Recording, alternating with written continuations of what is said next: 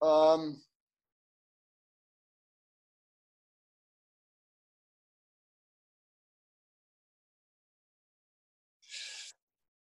it's sort of like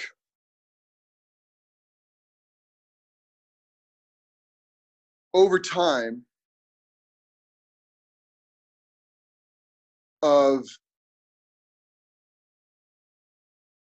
looking. I mean, years of just sensing the dynamics of the rectangle. And not only your own, great paintings. It's really important to stand in front of great paintings. It's not only because we start learning, like, wow, what did this guy do? Or what did she do? My God, it's amazing. And we start to unpack it as a painter, like, whoa. But also, we become energetically sensitive to the power of the painting. So our system starts to learn to vibrate. It's like a tuning fork. And we start getting sensitive to a stronger vibration. And we bring that to our work. We also become sensitive to that wholeness of the painting, of the great painting. And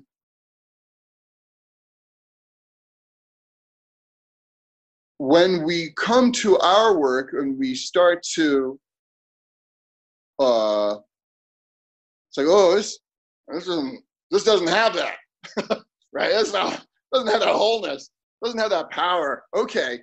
And then we start seeing what area is lacking. And we don't know at first.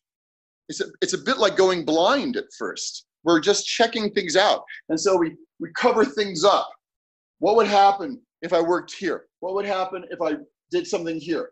And because when we cover things up, what that does is we're visually trying out, what if that area was different? Would the situation connect up more, like an electric circuit? Is that area breaking the circuit?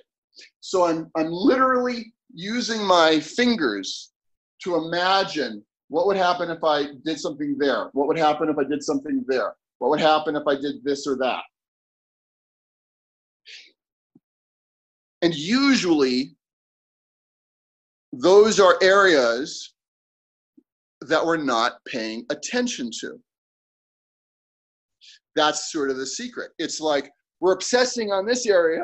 I remember vividly one of my teachers, Don Wegand, and I was working on something, and I was working on an area. And he said, that's got a lot going on. But over here, and he covered up a different area of the canvas. You're not really looking over here at all. And he covered it, and as soon as he covered it with his hand, not literally on, just visually, it was like, whoa, the whole thing opened up. And so you start to become sensitive to the dynamic of the rectangle. The whole rectangle, all the elements of the rectangle. And as you do that, over the weeks and months and years, your system starts to just get sensitive to the overall dynamic. And it just is part of your beholding. You're beholding the image, and you're sensing sort of peripherally. Peripheral vision is what takes in the whole thing. And then that peripheral vision actually seems to extend to our bodies. That is, our bodies sort of get sensitive. So we're kind of standing in front of this thing, and we're kind of looking, not just visually, but sort of with our torso, like taking it in. And then it's like, oh, that area right up there. that's not really playing with everything else. What happens if I cover that up? Oh, woof, that releases. It's like, oh, okay, I wasn't really paying attention to that. So it's a practice. I mean, the truth is, wonderfully, it is a kind of mindfulness practice, because you have to receive the whole thing, and you have to wait, because you don't know. And you just try, you just keep trying.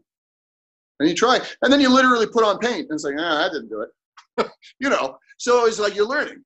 And so that's composition as a discipline, as a painting discipline, as a practice. Fantastic. I'm going to do just what you say. Yeah, needed to hear that. Really brilliant. It's really something. And when you stand in front of a Matisse, and you stand in front of a Cezanne, there's a beautiful book on, I think it's called Finished. No, that was a different show. There's a maybe it was that. No. There's a book of what's considered unfinished Cezanne paintings. I think it was in Germany or something, some exhibition. Anyway, take a look at him. And you see, he's always leaving everything in some kind of balance, even though the painting's not finished. He is being sensitive to the whole dynamic of the rectangle all the time. And Matisse is doing that. Diebenkorn is doing that. And this teacher, Don Weygand, he was a student of Diebenkorn. So it was like, whoa, okay, that's cool. So this whole way of kind of sensing the dynamic, what needs to happen next.